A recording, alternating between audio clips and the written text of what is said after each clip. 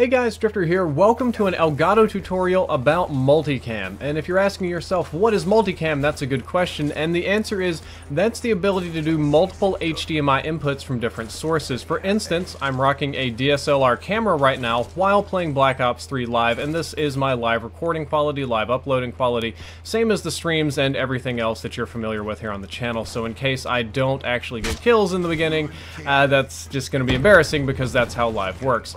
Anyway, I want to show you how to do exactly the same quality and set. See, that's the tricky thing about live. Sometimes commentaries don't work right. But anyway, I want to show you how to upload and do live streams in exactly this quality with Elgato HD60 Multicam. In order to make this work, though, you're going to need two Elgato HD60s, and that's not because I'm greedy or because I hate you, but you need one capture card to process each individual HDMI input, and then you can get multiples going on. And the benefit of that is, number one, I think that's a good capture card. Number two, you can swap from between scenes really fast, and you can have a really high quality webcam. Like, say my webcam here is looking really nice because it's not a webcam. I'm gonna go ahead and swap over to full DSLR mode, and you will see that it's actually a DSLR camera that I have set up, admittedly a lower end one, but we'll go over that in a minute. I'm gonna go ahead and jump out of Black Ops 3 and show you exactly how my setup works.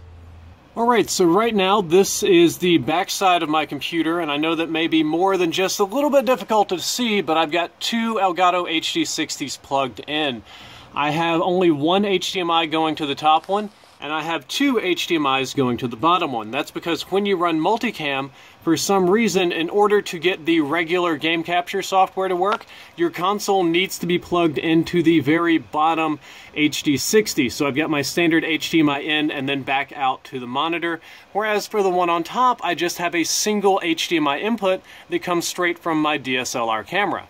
DSLR that I'm using is a relatively inexpensive Canon Vixia. You can see that I'm filming myself here, but I basically have it plugged into charge, and then on this side you can see the HDMI out that, if I can make it focus, there we go, that goes straight to the second Elgato HD60, so anything that this DSLR camera sees is going to be outputted directly to the stream in any quality that I want, and I can set it up. Admittedly, this is kind of a cheaper camera. There are much better ones than this you can use, but this one just kind of fit my budget, and it was very simple to set up. So at this point, you need to make sure that you have the Elgato Multicam software installed. As of right now, as of recording this video, the program is currently in alpha or beta, so you need to be part of Elgato Beta, and you need to specifically request it. It is not available to the general public, but I'm making this tutorial early because in a couple of months it will open up to the general public and everybody can do this. But if you want to do this today, you need to contact support and request the special software. If you're watching this a couple months from now, you can just assume that it's available for public download.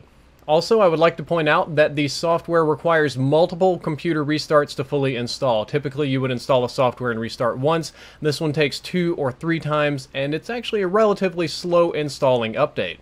Alright, so now we're in crazy infinite OBS mode, but I'm going to show you how to set up your multicam. What you want to do is come down here, and you want to add a video capture device. Now, I've already got some of these made, so I'll show you how I set them up. We're going to add an existing.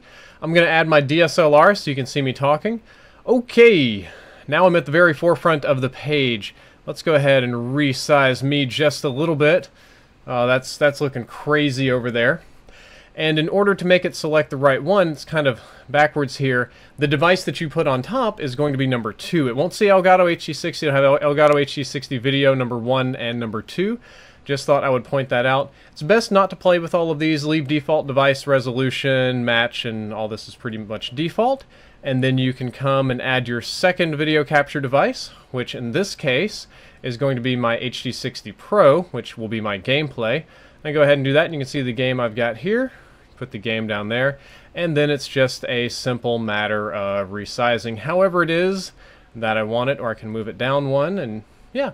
Once you're at this point, you're pretty much set. There's not very much else to do other than basic OBS setup. I mean, you'll need to add your own microphone and your overlays and stuff like that, but as far as multicam goes, it really is just that easy as long as you're using the beta software and you have the 2 capture cards. And because of this, I can get fantastic... I could probably get better webcam quality than what I have right now. It's just that I'm lazy and cheap and I don't want to buy a more expensive one. Oh, that's the dog's couch. That's a different game. And this is my DSLR DSLR. It makes it very easy to transition scenes into very high quality 1080p, and I would also recommend getting a nice light. I can go ahead and show you what happens here when I turn off my lights.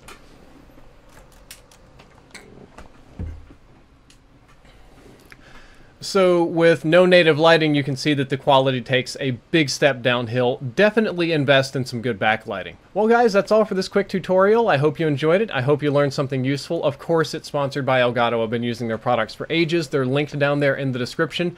And I hope to see you guys doing some multicam soon. Drifter out.